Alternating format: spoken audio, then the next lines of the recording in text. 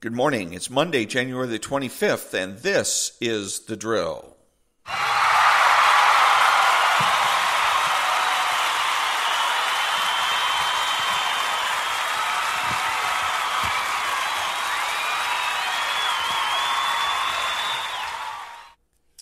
Thank you. The prayer of the day from the book titled Daily Declarations for Spiritual Warfare.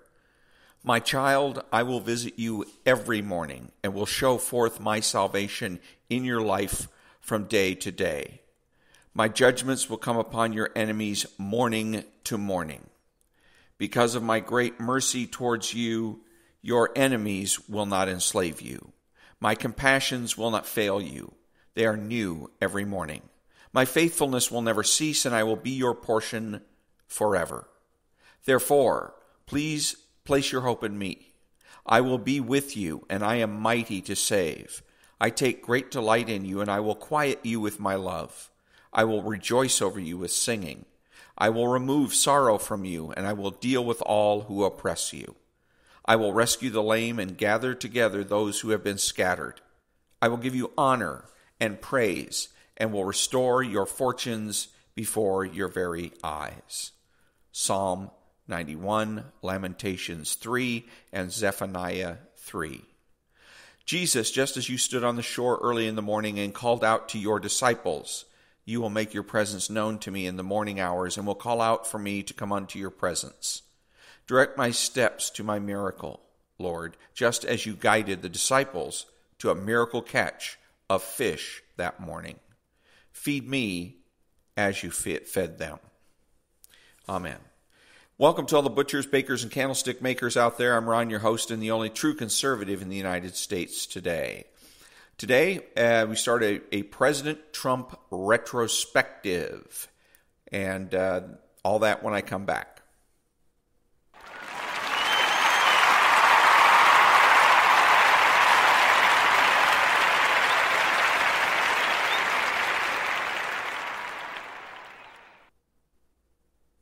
Thank you. And for today, what I'm going to be doing is reading President Trump's inaugural address from 2016.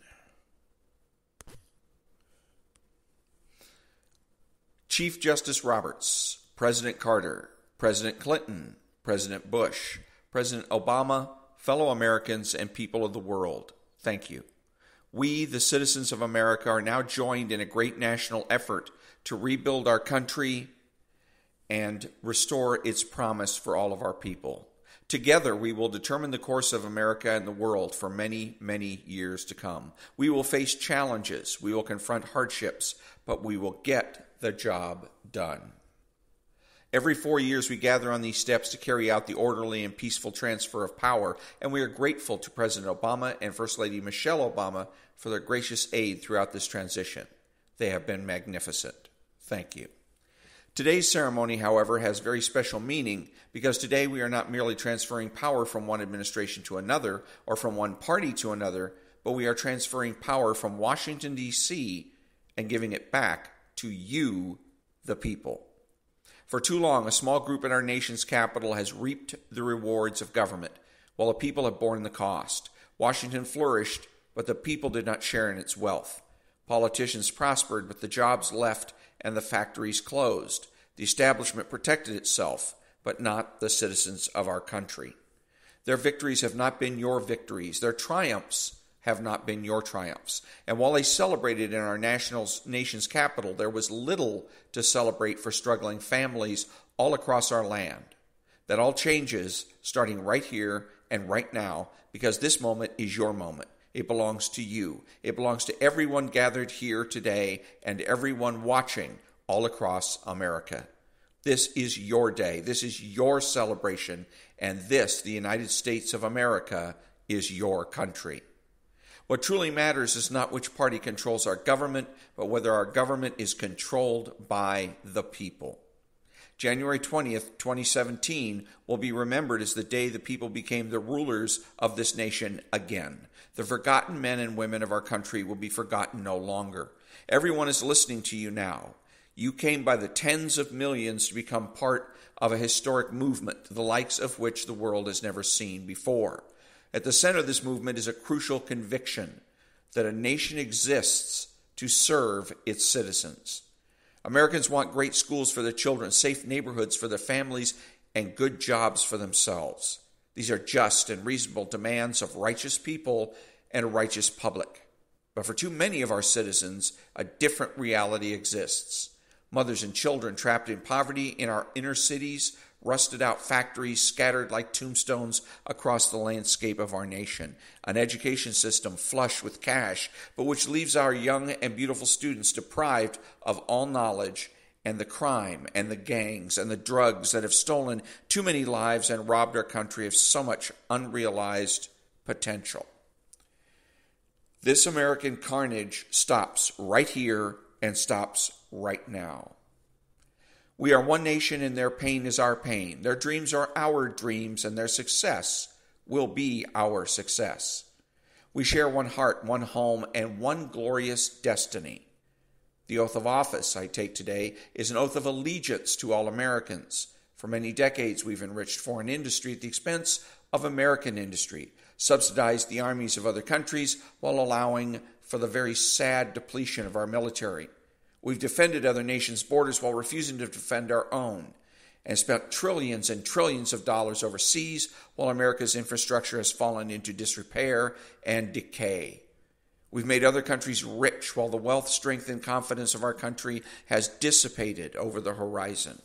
One by one, the factories shuttered and left our shores with not even a thought about the millions and millions of American workers that were left behind.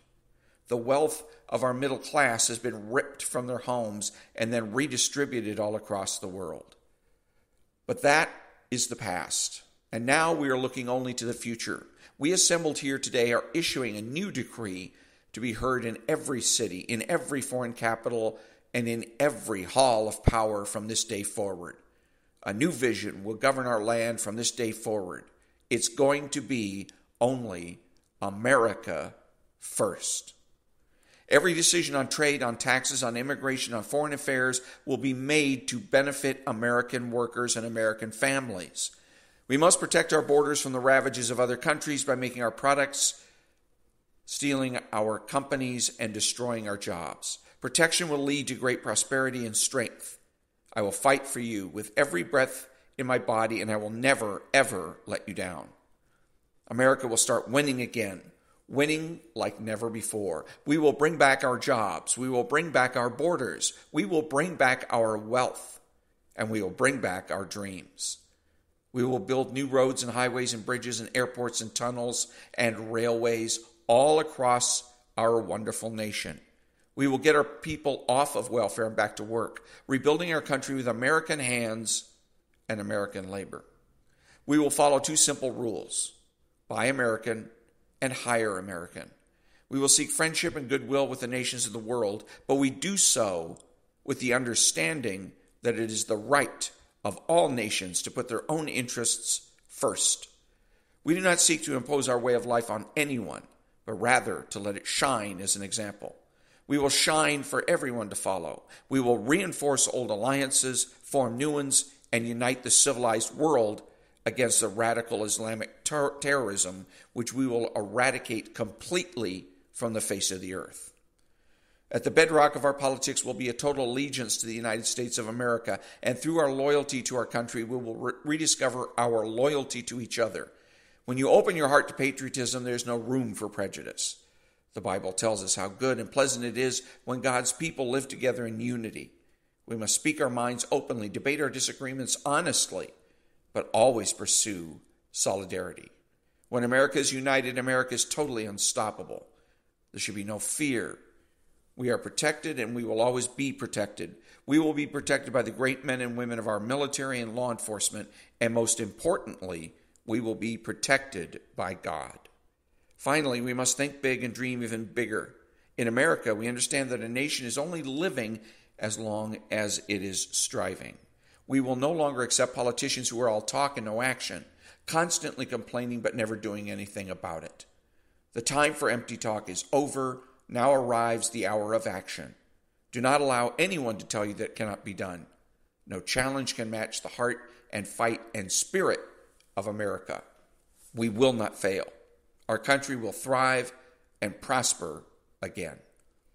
We stand at the birth of a new millennium, ready to unlock the mysteries of space, to free the earth from the miseries of disease, and to harness the energies, industries, and technologies of tomorrow. A new national pride will stir our souls, lift our sights, and heal our divisions. It's time to remember that old wisdom our soldiers will never forget, that whether we are black or brown or white, we all bleed the same red blood of patriots. We all enjoy the same glorious freedoms, and we all salute the same great American flag. And whether a child is born in the urban sprawl of Detroit or the windswept plains of Nebraska, they look up at the same night sky. They fill their heart with the same dreams, and they are infused with the breath of life by the same Almighty Creator. So, to all Americans in every city, near and far, small and large, from mountain to mountain, from ocean to ocean, hear these words.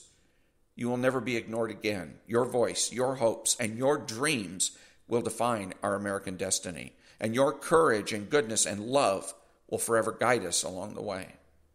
Together we will make America strong again. We will make America wealthy again. We will make America proud again. We will make America safe again. And yes, together we will make America great again. Thank you. God bless you, and God bless America. Thank you. God bless America. And that was President Donald Trump's inaugural address in January of 2017. On the next episode, we have more daily declarations for spiritual warfare. If we're going to engage in revolution or counter-revolution, we may as well have God on our side. And a look back at President Trump's accomplishment. All that tomorrow on the next episode of The Drill. And that concludes another episode of The Drill. Be honest, be smart, and be beautiful. I'm Ron, and that's The Drill.